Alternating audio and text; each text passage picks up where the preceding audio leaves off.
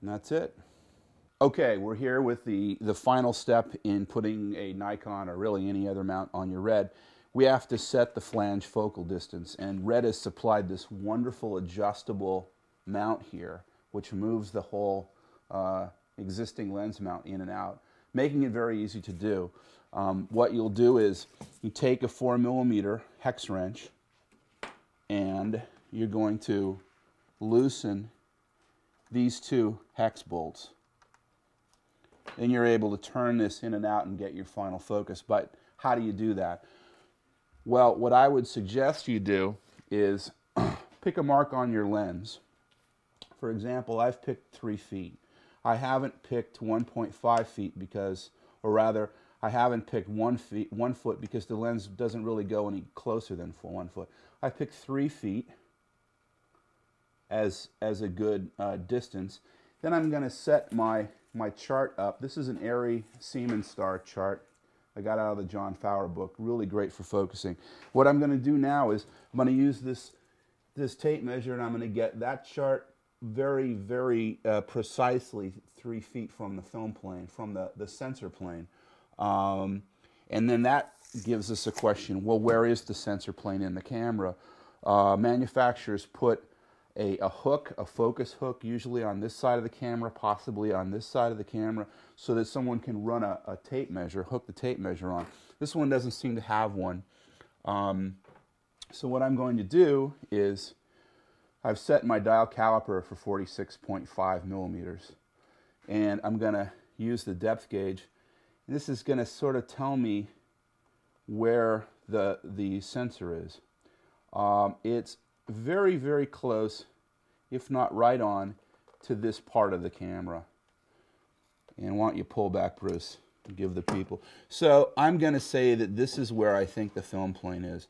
There doesn't seem to be any mark or anything here for it, but if I measure 46.5 millimeters from my lens mount, which is right here, and using the depth part of the caliper, I see that it's right there. Very, very close. You only need to get within a few millimeters. It's plenty. Then I'm going to take my camera and move it until I have 36 inches to the chart. Now, once I've done that, leave my lens set on 3 feet. I'm going to use my focus chart and a monitor. Might be a good idea to hook up the biggest monitor you have. The monitor that we have right now is the existing LCD. Now I'm going to adjust this until I feel my Siemensstars are the sharpest. And I think it's right there. I'm going to do that again.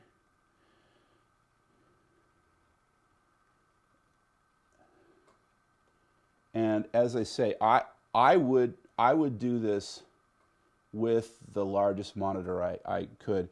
You can also use the peaks and valleys here, or the peaks in the focus assist, but it seems to me that actually using the Siemenstar on a big screen TV, I don't know what the outputs of the camera are, is the best thing to do. Once you've done that and you feel confident that you've focused the lens at 3 feet on a chart that's 3 feet away, the camera film plane is 3 feet away, take this, tighten these guys back down.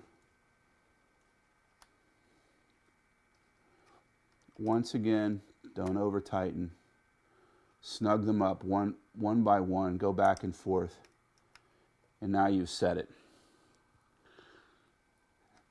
Really, really convenient, wonderful design. And as I say, I believe the film plane on the camera is this surface here, this surface, not this surface or this bevel here, but actually this surface. Now, here's the problem with setting your camera depth up with this method. We've just set the camera up so that it focuses correctly. That is, the focus marks on this lens are correct, but for this particular lens. Camera technicians would keep a lens like this. This would be their shop standard lens. It would never leave the shop. It would be calibrated. It would be correct so that the footage scale is correct. So whatever camera they put this on and calibrate to this lens would be correct. You may not have a shop standard lens. What I would do is take your bestest, newest Nikon lens that you have. Set your camera up to that using, say, the 3-foot mark, the 2-foot mark, the 4-foot mark, whatever's convenient. Use a wide lens. Set the camera and then test all your other lenses to make sure your focus marks are correct. If you do focus with a tape measure, as most filmmakers do. If you find that you have 6 lenses, 5 of them are dead on and 1 of them is off, then chances are the 5 of them are correct and the 1 is off. If you have 6 lenses and they've all been in the bottom of a camera bag for years and years, they've been banging around, and 3 of them are dead on and 3 of them are off, then I really don't know what to tell you what to do. You probably want to go out and get a hold of a brand new Nikon lens and set your camera with that lens. I've set this one up with this Nikon 28mm. I would suggest use a wide lens. Don't use a telephoto. Telephoto has very shallow depth of focus, which is handy when you're using a Siemens Star, but inside the camera, I'm sorry, very shallow depth of field, but inside the camera is very deep depth of focus.